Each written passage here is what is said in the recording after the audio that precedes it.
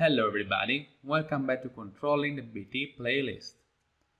In this video we will start with a short recap of what you have seen and done so far in terms of system modeling and control design. Then we will spend some time comparing the different mechanical models of the BBT, trying to understand how we can leverage them to design our controller.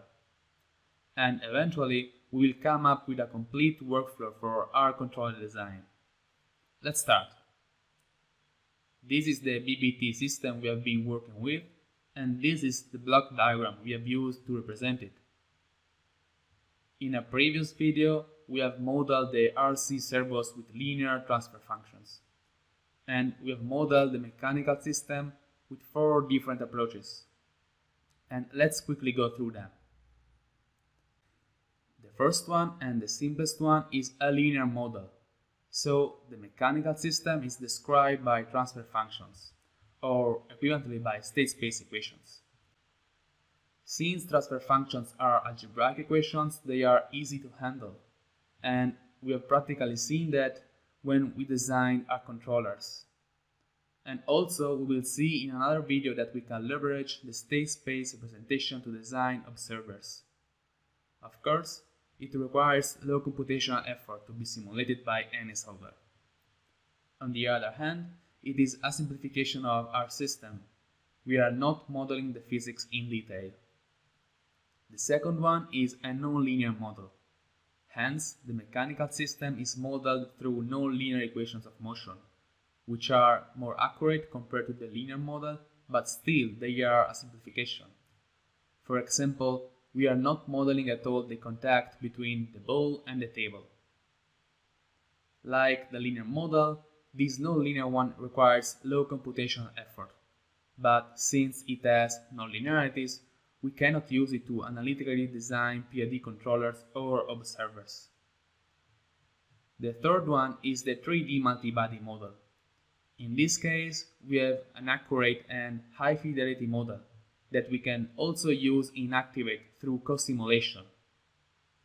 But in this case, high computational effort is required. It follows that the simulation takes way longer compared to the linear or nonlinear model we have just seen. Finally, we have the real BBT. In this case, we cannot talk about modeling because what we are doing is just to connect Activate with the real plant.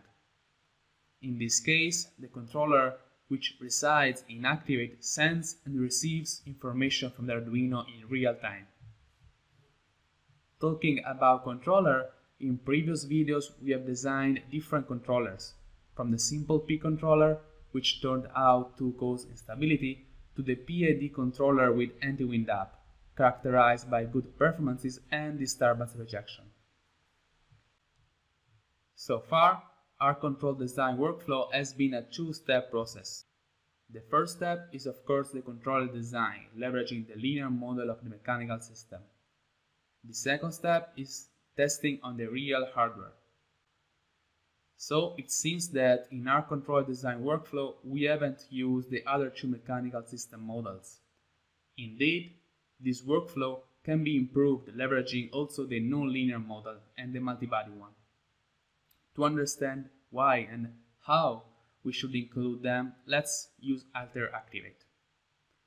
In particular, what we are about to do is to compare the results we get from different mechanical system models given the same input reference and the same PID controller.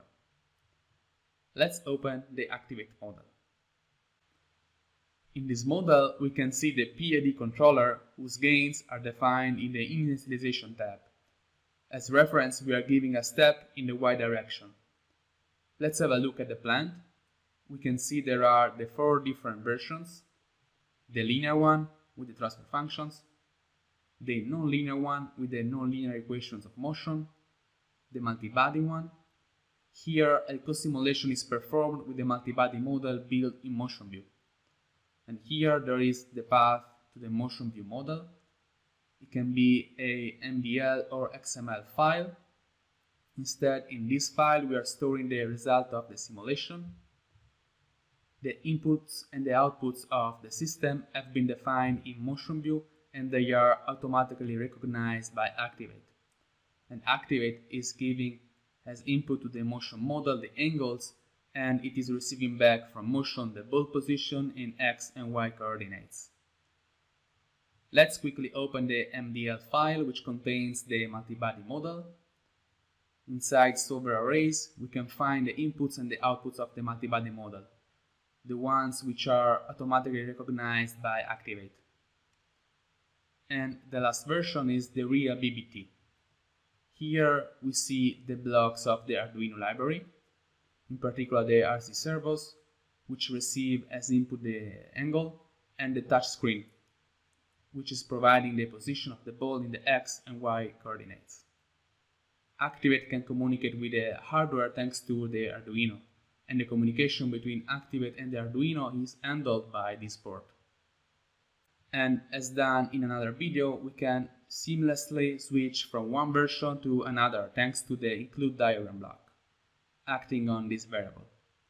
This time though, since we have to run the model for each version, so 4 times, instead of doing it manually, we can do it automatically through an OML script. And this script is defined in the execute OML script block. In this script, we can visualize a for loop. At each iteration, the version of the plant which has to be used by the include diagram gets updated and the simulation runs. The simulations are performed accordingly to this order.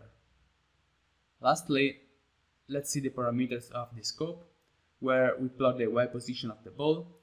We can see that we are using the overlay option, which allows us to draw the result of each simulation on the same plot so that we can compare them.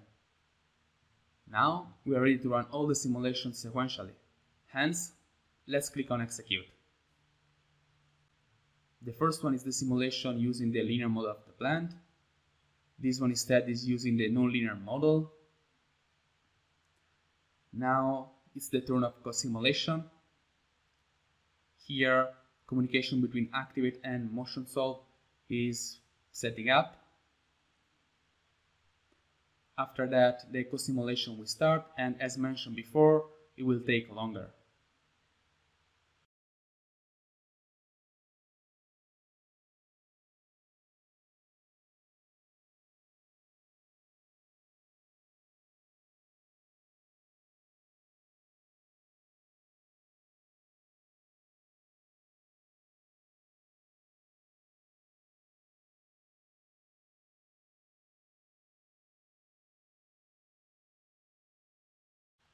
And finally, we are deploying the controller on the real hardware.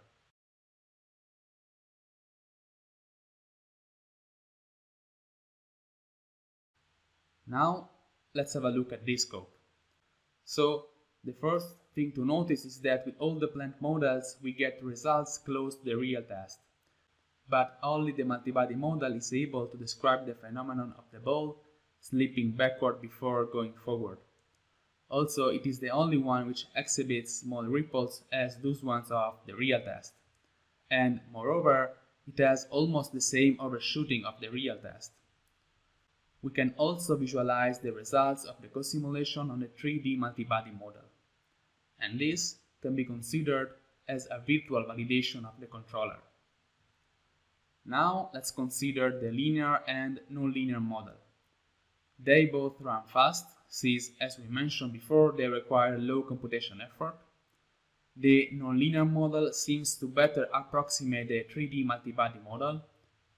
It does exhibit some undershooting, but then it catches up with the 3D model. Instead, the linear model is overshooting too much, and it shows some undershooting in this area as well.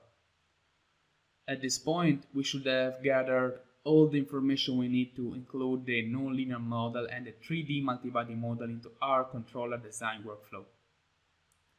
The linear model and the real BBT, which before were the only 2 steps of our workflow, will become the start and the end point. So our first step is preliminary control design. This preliminary design is carried over with the linear model, leveraging the analytical method we have used in the previous videos. With this design, we get the initial values of the controller gains. Now we are ready to move to the second step, which is an optimization. The goal of this step is to optimize the gains of the controller so that performances are improved. To do that, we need a plant model which is more accurate but still runs fast. So the perfect candidate for this step is the nonlinear model. And as initial values of the optimization, we can use the ones we have obtained in the preliminary design. Once we have the optimal controller, instead of deploying it directly on the real plant, we can leverage the 3D multi-body model, which is the most accurate representation of the real plant. We know the eco-simulation requires longer time to run, but we only have to run it once, just to virtually validate our controller. If the virtual validation runs successfully, we should expect similar performances in the real case. And we can verify that moving to the fourth step, which is testing the controller on the real hardware. So, including the nonlinear model and the 3D multi-body model, we have achieved a more robust controller design workflow, which should reduce the number of back and forth iterations between design and testing, since what we are deploying and testing on the real hardware is not a preliminary controller, but is an optimal and virtually validated one. That's it for this video. In the next one, we are going to implement the second step of our controller design workflow. So we are going to optimize the controller gains. If you would like to deepen your knowledge regarding system dynamics and controls, please visit the first link. Moreover, feel free to share any question you might have about Compose and Activate in the model-based development forum. Thank you for watching and see you in the next video.